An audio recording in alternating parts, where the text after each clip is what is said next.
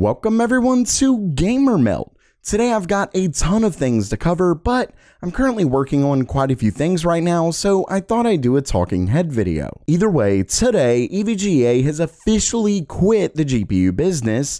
We see multiple RTX 4000 cards, Nvidia's announcement, first 13,900K review, and AMD's RX 7000 goes 4 GHz. But first, with all these new releases coming out, make sure you stay up to date by joining Meld Alerts. It's completely free, and basically, when major PC hardware is released, I'll send you a notification. Plus, I'll tell you when you can get great deals so you can actually get it at a great price. I may even send some build suggestions from time to time. With that said, let me know what releases you're most excited about by dropping a comment below. And don't worry, I'm not going to flood your inbox. Some weeks you won't get anything, and others you might get a few. To sign up, just visit meldalerts.com and fill out the form. It's just your email. Once again, that's meldalerts.com.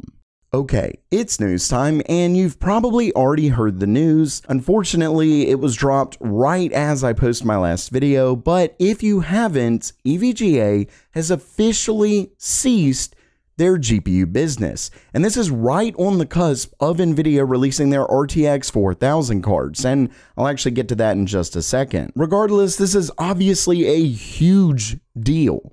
As you can see right here, EVGA's CEO stated EVGA has terminated its relationship with Nvidia. Now, really quickly, for those who don't know, EVGA has been a board partner with Nvidia since, I believe, 2000. So we're talking 22 years of business, and just like that, seemingly out of nowhere, they're stopping it. And we do at least have some hints and a bit of an idea as to why. You can see EVGA will no longer be manufacturing video cards of any type, citing a souring relationship with Nvidia as the cause. And this is sort of where we get into the why. You can see right here in Gamers Nexus video, EVGA was actually quoted as saying, "It's about respect." And when we go over here to an article by John Petty Research, we see this. They state, slowly over time, the relationship between EVGA and Nvidia changed from what EVGA considered a true partnership to customer-seller arrangement, whereby EVGA was no longer consulted on new product announcements and briefings, not featured at events, and not informed of price changes. On September 7th, and this is actually something I discussed in one of my videos right around this time, Nvidia offered via Best Buy an RTX 3090 Ti for $1,099.99, undercutting EVGA and other partners that were offering their products at $1,399.99. Apparently, there was no warning of the price cut, and it left the partners with little choice but to sell their inventory at below cost to meet Nvidia's price. Basically, out of the blue, Nvidia decided to cut their prices drastically without telling any of the AIB partners. Another reason that things got pretty sour pretty fast looks to be margins. As you can see here, early 2000s, sure, profit margins were still up between Nvidia and AIB partners. Comparatively, the margins Nvidia gets versus AIB's, but they're fairly close. Yet you can see up towards 2010, those start shifting drastically. AIB partners' gross profits go down, while Nvidia's go up, and then 2015, they go up even more, and as of right now, we're talking massive profits for Nvidia, yet way less for AIB partners. In fact, things are probably even worse than you think. When we look over here, we can see in an article in Yahoo Finance, they're quoting Gamers Nexus. Apparently, the CEO stated that their graphics cards are 80% of the company's business, which is pretty wild to all of a sudden cut ties with basically the market that you make 80% of your business with. But this right here is a pretty decent reason why. So 80% of their business is GPUs, yet they make 300% more of a margin on power supplies. Basically, while a ton of their business is GPUs, they're not making much of anything off of them. And when we go back to this John Petty Research article, we see they are unusual compared to their peer companies because they actually maintain a large engineering staff and designs for their PCBs and cooling systems, as well as provide software for monitoring, 24/7 premium customer service, 48-hour RMA return policy, just quite a bit of things that really make a ton of gamers like EVGA. But with dwindling profit margins, they likely don't see the point in doing it anymore. And for those who might say, ooh, this is a great opportunity for AMD or Intel, unfortunately, I really wouldn't get that excited.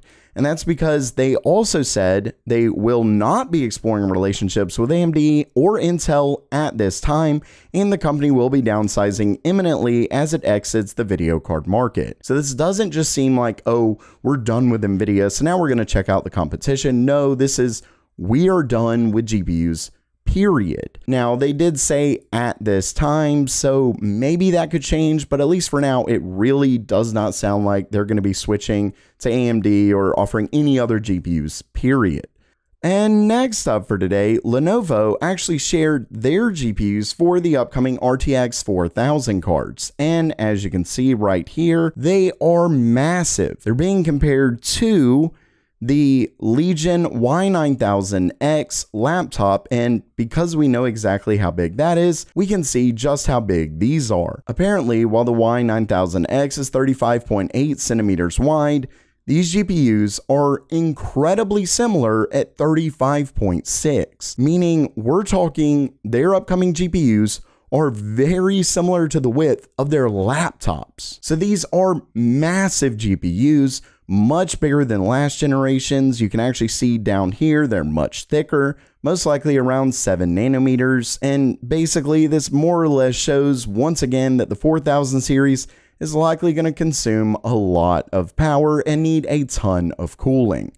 You can see it right here. This was actually leaked not too long ago, but the same GPU. Then we also have the cooler design inside, all these heat pipes, just flat huge in general. Then we have some images of an upcoming Galaxy GPU. We aren't 100% sure that this is the 4000 series, but it almost certainly is, or at the very least, we don't know if it's, a 4090, 4090 Ti, 4080, but it also is clearly massive. And it has 4 fans. You have 3 right here, and then a 4th fan here. And with that, we have Nvidia's keynotes. For those who don't know, they are going to be announcing their GPUs tomorrow. And make sure to subscribe to GamerMeld if you're interested in finding out about those when they are announced. But they actually have a bit of a teaser right here already, and it gives quite a bit of things. You can see for one, we have user 40 who responded and said how much faster. So the first hint, 40.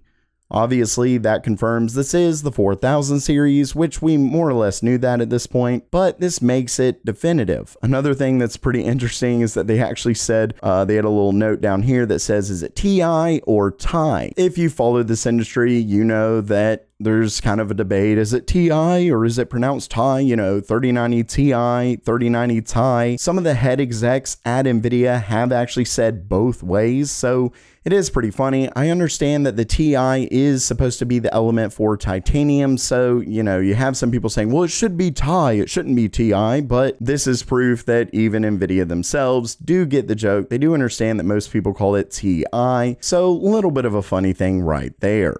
Either way, the GPUs are coming and they're coming soon. And next up for today, we have what should be the first real review of Intel's upcoming 13900K. This review was originally done by Billy. Now, unfortunately, that has since been taken down, but as usual, that doesn't mean it's fake or anything like that. In fact, it more or less, if you ask me, makes it more plausible and more likely that it is in fact true. Either way, we have this story with video cards and it's pretty interesting. First up, we have some Cinebench benchmarks, and you can see that they actually did single-threaded right here with the performance core as well as the E-core. And what's pretty interesting is that the performance core, so single core performance core, got an uplift of 13%, while the efficient cores increased by 14%. Now, what's interesting about the E-cores getting an increase is that they're the same architecture, Grace Mod. But the reason for the increase in performance is a much higher frequency increase as well as more L3 cache. So it's not necessarily an IPC increase, it's mostly due to higher core clocks. Either way, of course, the big news here is going to be multi-core performance, and it's here where things get pretty interesting. The 13900K can break 40,000 points. We can see here 40,662 in Cinebench 23, which is a whopping 47% increase over the 12,900K. With that said, that's using the unlimited power setting, which should have some pretty wild power draw. So you'll definitely have to have a really good cooler to be able to do this, and it's gonna suck a ton of power. Next, we have actually a slew of benchmarks where we see we're looking at the unlimited 13,900K is on average, I do believe this is on average, yes it is, average right here, 41.78% faster than the 12,900K. So the 13,900K is a pretty serious contender, but it doesn't stop there. We also see that it brings 10% higher frame rates than the 12,900K in CPU pound games. We can see here CSGO, Ashes of the Singularity, but it also improves frame times from the lowest 0.1% frames. Basically, Intel's upcoming 13,900K is looking pretty impressive, but obviously we'll have to see how it compares to AMD's Ryzen 7000 CPU. And speaking of AMD, we have a pretty interesting leak from leaker HXL. According to him, we can see here, this is when AMD showed off the RX 7000 GPU design, just, the top half of it, quickly gave us a little tease on it. Well, HXL states that we're looking at this bad boy getting almost 4 gigahertz.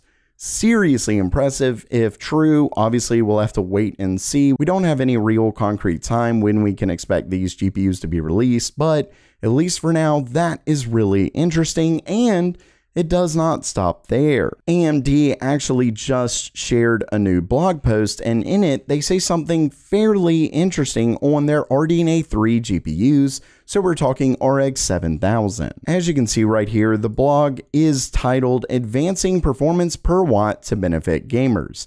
This is likely released specifically because the RTX 4000 series is going to be announced, like I said, tomorrow. So it makes perfect sense. RTX 4000 is rumored to be a power hog, and they're saying, hey, we have great performance per watt. Well, they actually reference their RDNA 3 GPUs. They say here, looking ahead, we're continuing our push for more efficient gaming with AMD's RDNA 3 architecture. As the first graphics, blah, blah, blah, delivers an estimate over 50% performance better per watt than the RDNA 2 architecture, better performance per watt than AMD's RDNA 2 architecture. They then go on to say, contributing to this energy conscious design, AMD RDNA 3 redefines the RDNA 2 adaptive power management technology to set workload-specific operation points, ensuring each component of the GPU uses only the power it requires for optimal performance. The new architecture also introduced a new generation of AMD's Infinity Cache, projected to offer even higher density, lower power caches to reduce the power needs of graphics memory, helping to cement RDNA 3 and Radeon graphics as a true leader in efficiency. Basically, that's a long-winded way of saying, hey, when Nvidia announces these 4000 series tomorrow, don't get too excited. We've got some really cool stuff coming as well. And of course, time, as always, will tell. So while that does it for today, are you excited for AMD's upcoming GPUs, or are you more pumped for the RTX 4000 series? Let me know down in the comments below. And if you liked the video, please subscribe. And as always, have a great day.